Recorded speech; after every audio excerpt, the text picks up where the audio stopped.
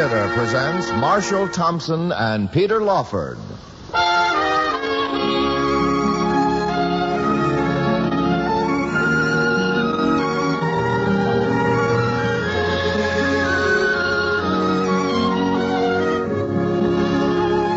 From Hollywood, the Mutual Network, in cooperation with Family Theater, presents Tom Summit, starring Marshall Thompson. And now, here is your host, Peter Lawford.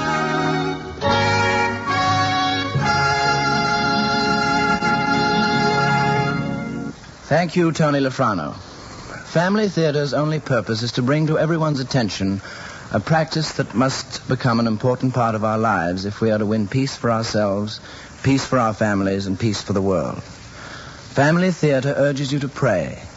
Pray together as a family.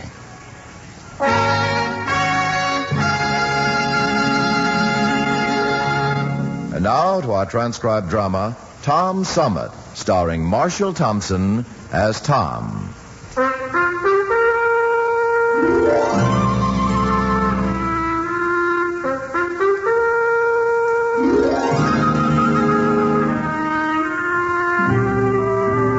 In the early life of our nation, the years following the War of 1812, a movement began in America when a few intrepid men set out to really discover the prize that had been worth fighting for in two long and bloody wars.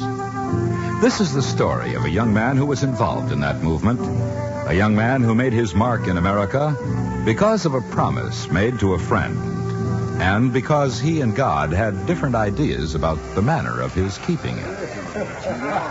Everything I've been telling you has been true. The truth with a forked tongue.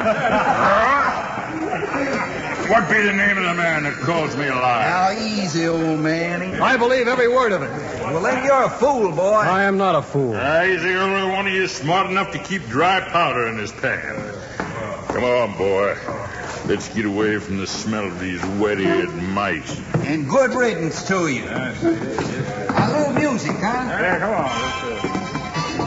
You believe me? I believe you. It's true. Every word gospel true. What I told you is nothing to some of the things I could tell. But which way's to the door? I'm turned about. Oh, this way, frontiersman, this way. And you can stop calling me that. It wrangles me. Well, I'm sorry. I don't know your name. It's Gustavus Henshaw. Ooh, I'm not too steady on my feet. It's the demon rum is what it is. I cursed day I took my first drink. When I come in, I had 100 clue. Now, thanks to rum, I can scarce buy salt and baccy and caps, let alone powder. We better sit a while. Yeah, is this log all right? Yeah, the ground. That log's got ticks, and I ain't yet. You stuck up for me in there. You're all right. Well, I had to stick up for you, Gus. You had to. Well, I believed you. You always speak out for what you believe? Yeah, I'll try. You're all right. You got a name? Thomas Summit. Well, Thomas Summit, you figured to beating pretty high off on the hog for a while. It's all gone now. It's the rum that did it, boys, the rum. Look, I won't call you frontiersman, and you don't call me boy, all right? That's a fair bargain. Now, will you tell me more about the West, about the things you've seen? Things you might not believe, Tom Summit. Well, try me. Well, yeah. You heard me talk about the Great Mountains? Now, tell me more about them. Are they much past St. Louis? Past St. Louis? You get that far and you ain't even started out.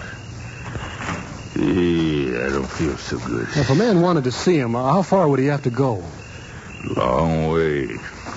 Ooh, that rum must have been a bad lot. Well, how long? How long what? To the Great Mountains. A long way.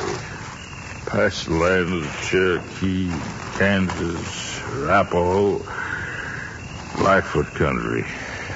2-3 months. Sleep. That'll fix me. You going back, Gus? Going back. For certain sure I'm going back. A man can get wealthy in 2 seasons trapping. You bet your boots I'm going back. I think I'll stretch out right here. Gus. Will you take me with you? Gus? Will you let me go with you when you go back? Gus? Go away, boy. Not till you tell me I can go with you when you go west again. All right. You can go with me. Now leave me be. All right, Gus. Now I'll leave you be.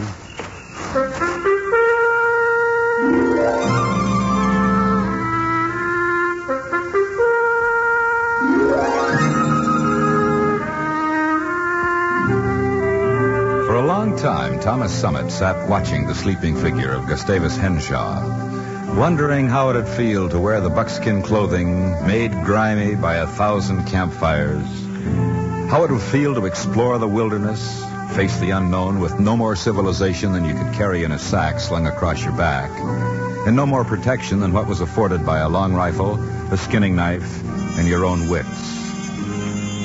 After the moon had gone down, Tom Summit took a precaution against being left behind, and then he, too, slept. Here, you. Wake up. Come on. Up to your seat. Morning, Gus. What'd you do with my rifle? I hid it. You hid it? I thought you might forget and go off without me. Oh, I'd have gone off without me, all Now, right. you said you'd take me along, I said that? and I'm holding you to it. How you figure to do that? You don't want to go without your rifle, do you? I'll find it. You think I can't? Now, look, Gus. Last night you told me you'd take me with you when you went west. Look, I'll pay my own way. All I want is to have you show me a few of the ropes. Where's my rifle? Up on that tree limb. Good enough. I should have seen that. Your tracks are all over the place. And I would have if I was feeling good. Which I ain't. Hey, did I have a good time last night? Seemed to be having a good time. Well, that's something anyways. Phew. 2 seasons' work gone in a week. That why you want me to take you west? The money a man can make? No. It ain't worth it. To work for the money, I mean. Every minute you're out there, you can figure some Indian brave is looking you over, looking for a way to part you from your hair. You mean scalping? That's what I mean, right enough. It's a big coup for a young buck to get a trapper's scalp. And there's plenty that gets him, too. Never heard of area mountain man die in old age. Well, that's part of the reason I said I wanted to go. I don't figure to die of old age either. Why? Well, my father and my mother, a brother, too, they died of a weakness of the lungs. You know what they say about that? I don't. Well, they say when it starts in a family, it just doesn't stop. And you figure to go that way, too, huh? Maybe.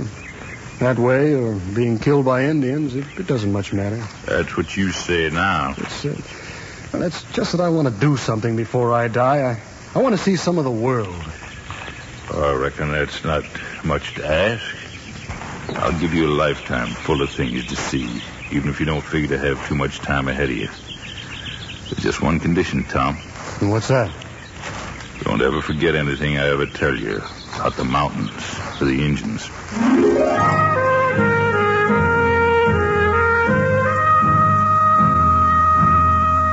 They traveled overland to St. Louis, where they bought their provisions, and then took the paddle boat up the Missouri as far as Franklin, the jumping-off place for those who sought the wilderness, or the sudden wealth that might be had from the beaver, even though it might be risking a much more sudden death from Indians.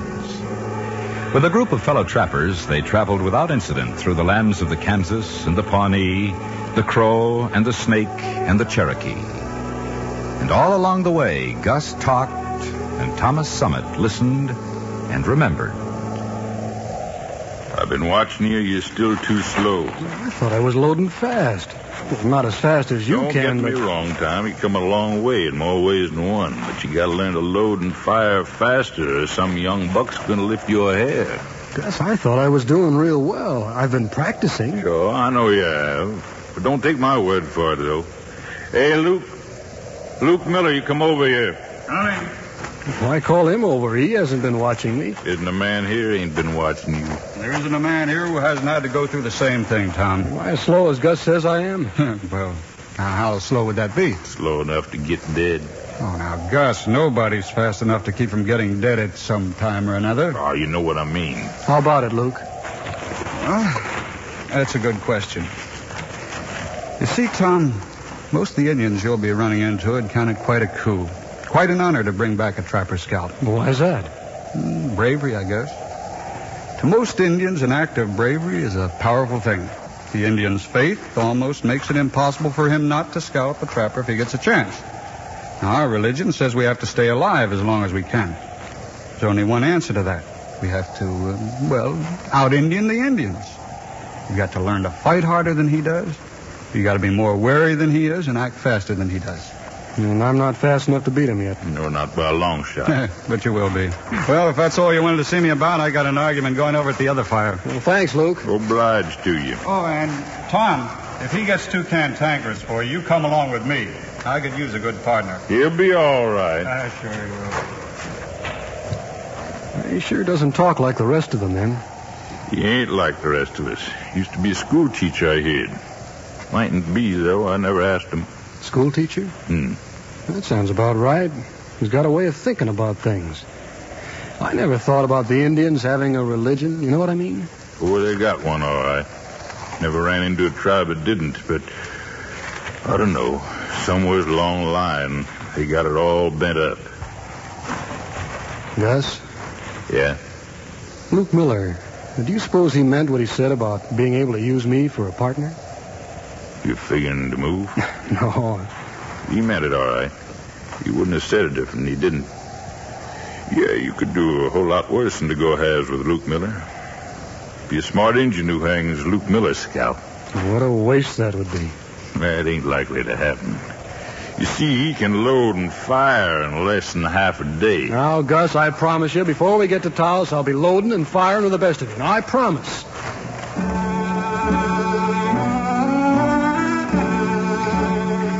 They spent a week at the Spanish settlement of Taos, New Mexico, where they heard that General Ashley of the American Fur Company would hold a rendezvous each spring on the eastern slope of the Rockies.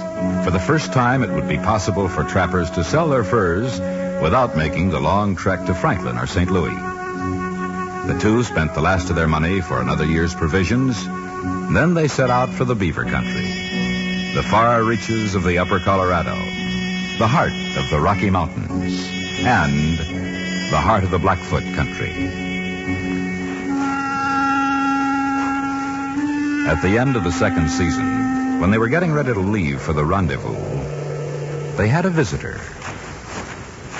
Try to drink some more of the broth. No more. Leave him be. He's been a long time without. Too much will only sicken him more. Hey, close that flap, will you, Gus? Try to keep some of the heat in here. Yeah, I should have thought of that. You think we'll be able to get him to the rendezvous? We have to. We can hide some of the pelts, put them on a pack animal. We'll never get away. Never. You feel like talking now? They caught us cold. No warning, no sign. Blackfoot? About 20 young braves. Almost boys. Who was with you?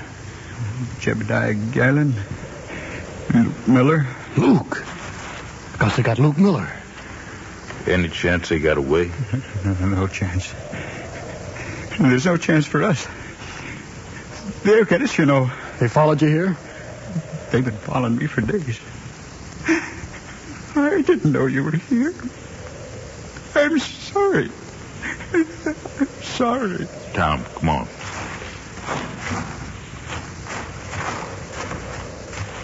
What do we do now? Take the pelts to that cave on the hillside and bring all the pack animals back. We'll need them all for mounts if we're going to stay ahead of that war party. I'll try to get him fit to move. All right? Have we got a chance, Gus? I don't know, Tom. You better get a move on. And, Tom, if you hear firing, don't come back.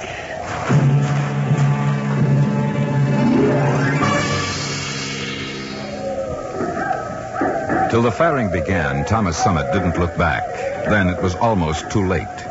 The Indians had come following the tracks of one man. They had found two. And because they were young braves and at war, it was a cause of rejoicing. And because of their rejoicing, they made a mistake their tribe would remember. They missed seeing the tracks of Tom Summit. The victory was accomplished, and the victors had ridden off with the spoils before Tom could get back to the camp. Gus! Gus! Gus, where are you? Oh, Gus. Gus. Oh, I'll make them pay for this. This is war. I'll show them war. I swear I'll teach them to make war on us. I swear it, Gus. I swear it.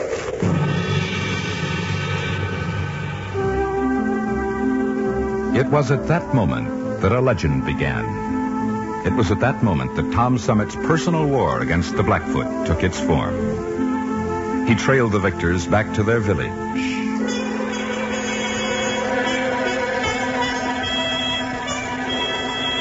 By following the advice of Luke Miller, by using his cunning, he out-Indianed the tribe long held the most dangerous of the mountain nations. He studied their weaknesses and used them. He baited them into sending scouts out from the village, and then he killed the scouts.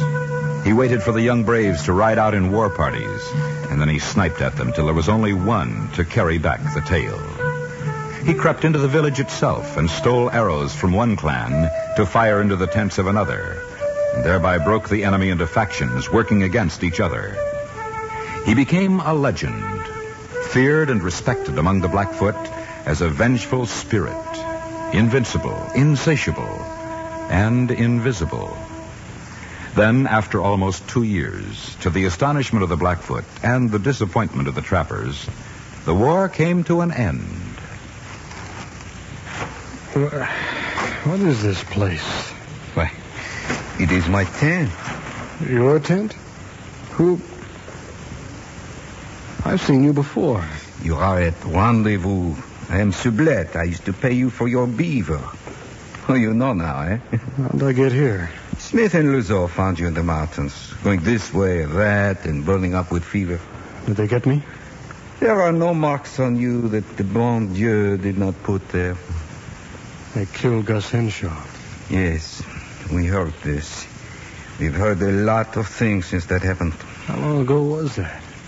Sometimes it seems like a day, sometimes like a lifetime. 2 years, this rendezvous. Yes, 2 years. I thought it must have been about that long.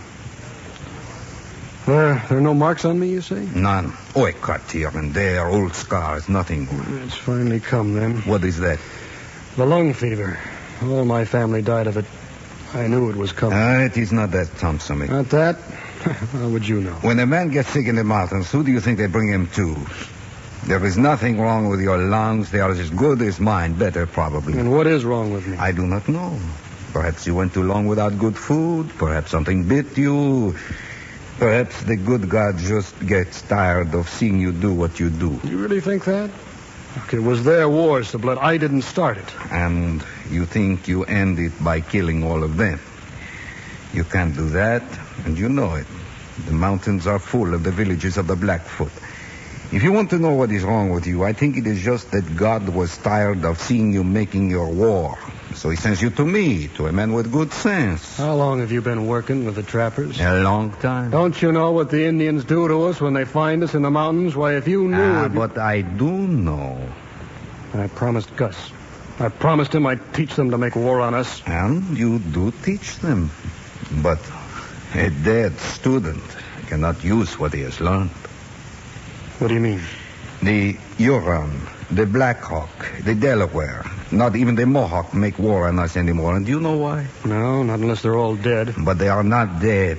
They make no more war because someone, a priest or some other peacemaker, made a vow like yours to teach them that it is wrong. What do you want me to do? You think I should walk into the nearest Blackfoot village and tell them that it's not nice to carve up us poor trappers? You think I should teach them like a schoolmaster with a bunch of children? Why not? They are children in a way. Pure foolishness. But they would listen to you as they would listen to no other. To me? You think they'd listen to me? Well, they'd shoot me on sight. Or maybe save me for one of their special ways of dying. No, they have learned to fear and to respect you. They would listen to you. I'll do my talking with a powder and ball. You came here to die. In 2 years' time, you have grown stronger, not weaker. You have lived with death, even courted it. But God has not let you die. You must have a very good reason, Tom Summit. You rest now. And you think about what I have said. You talk foolishness. You have a good mind. Do not close it too soon, Tom. Will you at least think about what I have said? Why? Because you might do much good. Because it might be the best way of keeping your promise to Gus Henshaw. I'll think about it.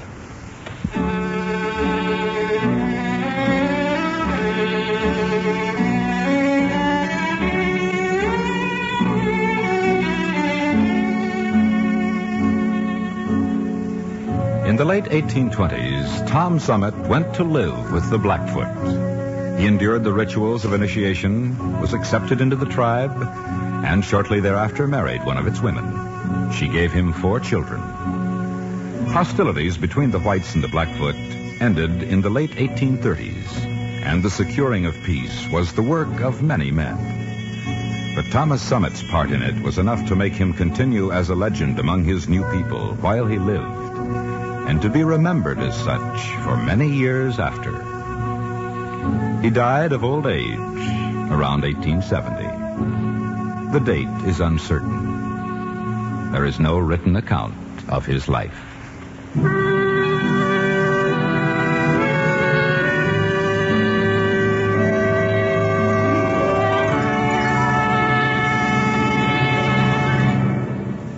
This is Peter Lawford again. Recently, an article appeared in a national magazine about George Bernard Shaw, and it brought a whole new facet of the man's personality to light. It seems that Shaw, a widely professed atheist, corresponded regularly with a nun, and that the subject of this correspondence was nearly always God. Although to the world Shaw claimed to be an atheist, in his letters to the nun, some of the tenderest religious sentiments were expressed, tending to disprove his claim to atheism. It would seem, then, that he did believe in God, but that he kept his religion buried within himself. A lot of people are like Shaw in that respect. They feel that a man's relationship with God is a deeply private and personal thing, and should therefore be kept private and personal. And that's a mistaken notion. The one prayer given us by God himself begins with our Father, not my Father. We all share the fatherhood of God, and our relations with him should be as open as our relations with our earthly parents. That's one of the reasons Family Theater recommends family prayer.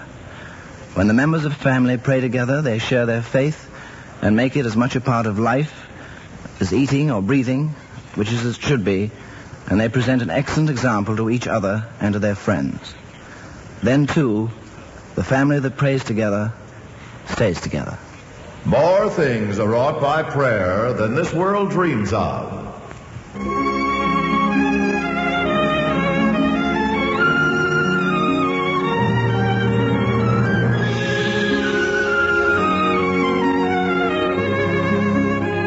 From Hollywood, Family Theater has brought you transcribed Tom Summit, starring Marshall Thompson.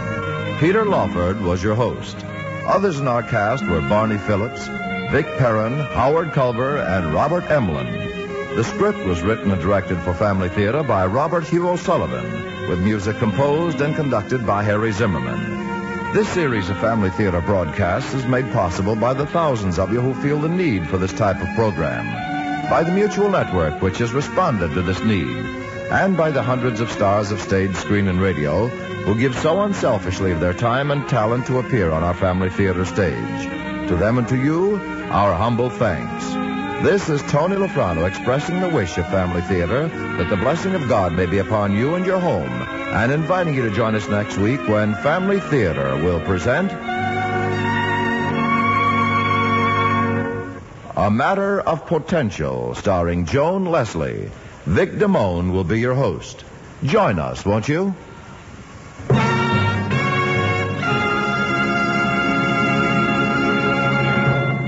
Family Theater is broadcast throughout the world and originates in the Hollywood studios of the world's largest network.